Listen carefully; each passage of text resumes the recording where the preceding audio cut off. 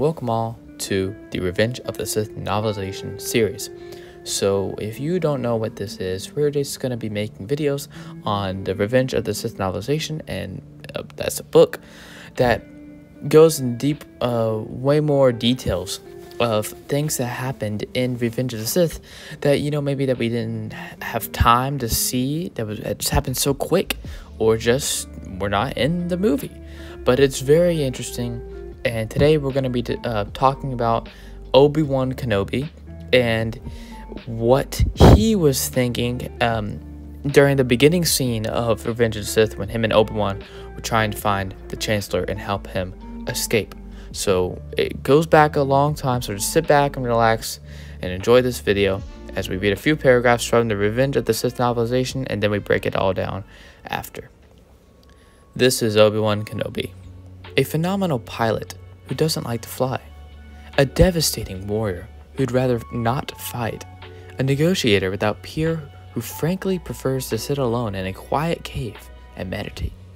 Jedi Master. General in the Grand Army of the Republic. Member of the Jedi Council. And yet, inside, he feels like he's none of these things. Inside, he still feels like a Padawan. It is a truism of the Jedi Order that a Jedi Knight's education truly begins only when he becomes a master. That everything important about being a master is learned from one student. Obi-Wan feels the truth of this every day. He sometimes dreams of when he was a Padawan. In fact, as well as feeling, he dreams that his own master, Qui-Gon Jinn, did not die at the plasma-fueled generator core in Theed. He dreams that his master's wise guiding hand is still with him. But Qui-Gon's death is an old pain, one with which he long ago came to terms. A Jedi does not cling to the past, and Obi-Wan Kenobi knows too, that to have lived his life without being master to Anakin Skywalker would have left him a different man, a lesser man. Anakin has taught him so much. Obi-Wan sees so much of Qui-Gon and Anakin that sometimes it hurts his heart. At the very least, Anakin mirrors Qui-Gon's flair for the dramatic and his casual disregard for rules. Training Anakin and fighting beside him all these years has unlocked something inside Obi-Wan. It's as though Anakin has rubbed off him a bit and has loosened that clenched jaw insistence on absolute correctness that Qui-Gon always said was his greatest flaw. Obi-Wan Kenobi has learned to relax. He smiles now, and sometimes even jokes, and has become known for the wisdom gentle humor can provide. Though he does not know it, his relationship with Anakin has molded him into the great Jedi Qui-Gon always said he might someday be. It is characteristic of Obi-Wan that he is entirely unaware of this. Being named to the council came as a complete surprise even now. He is sometimes astonished by the faith that the Jedi Council has in his abilities, and the credit they give to his wisdom. Greatness was never his ambition. He wants only to perform whatever task he is given to the best of his ability. He is respected throughout the Jedi Order for his insight as well as his warrior skill. He has become the hero of the next generation of Padawans. He is a Jedi their masters hold up as a model. He is the being that the Council assigns to their most important missions. He is modest, centered, and always kind. He is the ultimate Jedi, and he is proud to be Anakin Skywalker's best friend. So we have a lot to break down here, but this really did describe Obi-Wan Kenobi more than I thought that this, novelization is and does. But so if this really is how it begins, this is an awesome beginning.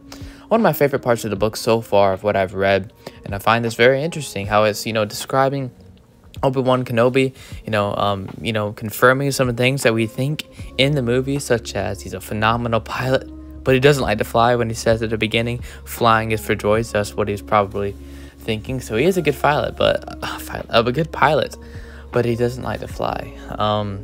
He is, it really is describing him as a perfect Jedi and a perfect role model that, as it said, that many people can look up to.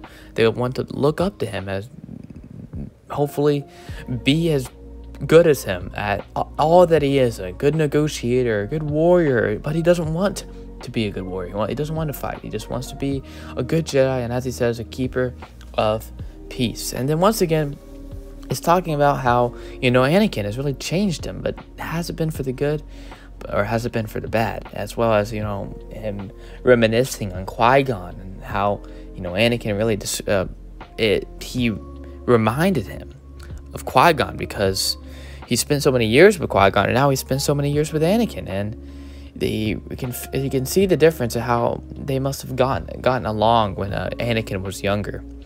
And he said, as Obi-Wan Kenobi knows too, that to have lived his life without being Anakin Skywalker, mastered Anakin Skywalker, would have left him a different man, but would have been for the good or for the bad. Well, he says, a lesser man.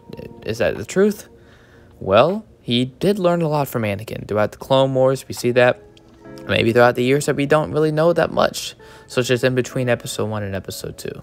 But as well, he mentions that he's learned to relax more, and the closer Anakin and him have bonded more. We see him in Episode 2. He didn't really like to, he didn't really make that many jokes. But in Episode 3, he's a fun character to watch, and it's not only more enjoyable for him when he smiles more and things like that, but it's enjoyable to watch as well when we watch the movies, the TV shows and all of that, and how, just as he says, how much humor can really do to a person. And his relationship with Anakin has molded him into the great Jedi Qui-Gon always said he might someday be. So it always comes down to Qui-Gon and how much Obi-Wan really misses him. But like he says, he has to move on with training Anakin the best that he can.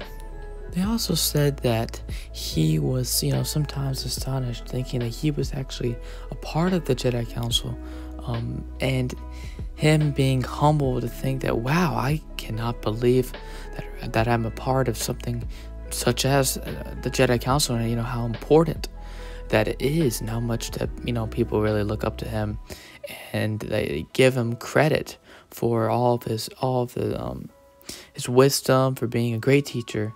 And he said greatness was never his ambition. So once again, a really good Jedi, how it's described here at the beginning of the Revenge of the Sith novelization. And it really gets you in the picture of how good of a teacher Obi-Wan is, especially towards Anakin. Even though they don't really have the same type of personality, Obi-Wan is kind of learning a few things from Anakin. And of course, Anakin, being Obi-Wan's student, is learning lots of things from him.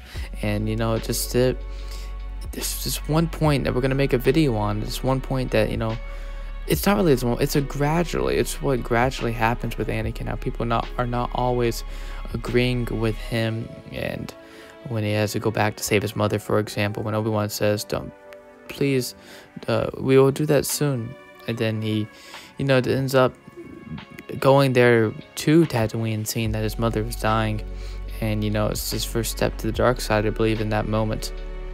But, we're going to make plenty of videos on that, because there's so much stuff to uncover from the Revenge of the Sith novelization that we don't see in the movies. But in the meantime, hope you enjoyed this one, and may the Force be with you always.